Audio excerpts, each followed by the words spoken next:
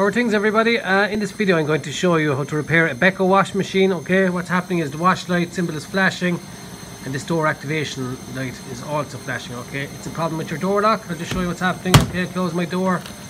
We just say we'll go on to cotton, for example. Okay, cotton 40 would say. Press your start button. Okay, you can see this wash symbol come up. Okay, the door is not clicking closed. That wash light symbol will start to flash any second now, and after a few more seconds then this see it flashing there now, this activation light, door lock activation light, starts to flash also, like so. Okay, so that's your door lock is the issue. So I'm just going to show you now how to repair that.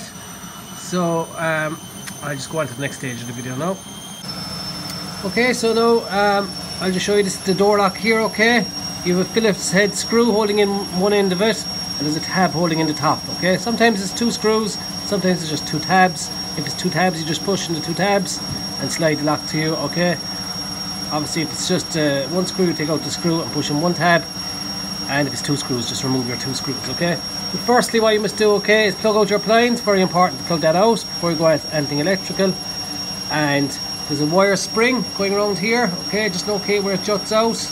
We'll be removing that spring. Okay, so I'm just going to remove that spring now. Okay, it's the spring I just removed here. Okay, next thing you'll be doing is removing your screw that's here, your Phillips head. Okay, remove that screw. So, okay, peel back your door seal towards you. Okay, just the side of it, you don't need to take it all off. Okay, next thing, grab your flathead screwdriver. Okay, push in the top tab, like so. It slides door lock towards you. Okay, see it from out there? Okay, now you can see the wire going into the bottom of the door lock. You barely see it there in the video. So just here. Okay. Can you see that? Okay, you can just see it there. Yeah, it's just going into the door lock. Just remember what way it goes in. Okay, so disconnect that wire. Just putting your finger in through here, in through the hole, will help you hold it in place. So disconnect it. That's your old lock. Okay, put that away somewhere. This is your new lock. Okay, just connect that up again. Okay, push it in, make sure it's home, pushed in firmly. Okay, now that's pushed in, bring your lock back in again into your frame. Okay, and line up this square bit here. Line that up with the square bit on the frame. Okay, so put in the left hand side first. See it sliding in here, like so. Push in the right hand side. The top tab is already after clicking into place, so I'll be just putting in the bottom screw now. Okay.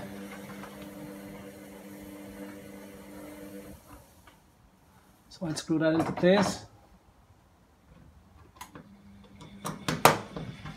Like so. No harm just to give it another check just to make sure the plug is pushed in firmly into the lock before you put back on your seal. So, which it is. So now you'll be just peeling that seal back on over the metal rim here again. Like so. Okay. And when that is done, you'll be putting back on your metal band. Now sometimes with the metal band, you have to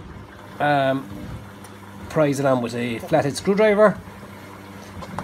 Or sometimes give it a little stretch with your hands and just make that bit longer. Okay, which is what I have done. So here's your metal band. You'll be putting that back on over the edge here again in here. Okay, and with my flathead screwdriver I'm just going to give it one little prise so it goes on over the door rubber here. Okay, and there you have it. That's the job done. So let's try that now. Okay, close the door. I'm going to plug in my machine here. Okay, no, it's plugged in there now. So let's just go to a spin and drain, for example, and make sure it is doing what it should. Okay, so we just press our start button here. Okay, now you have your wash light here. Okay, there's the door locked, pump is running, no lights flashing here. Okay, so we're back in business. Okay, you'll see the drum just rotating here now.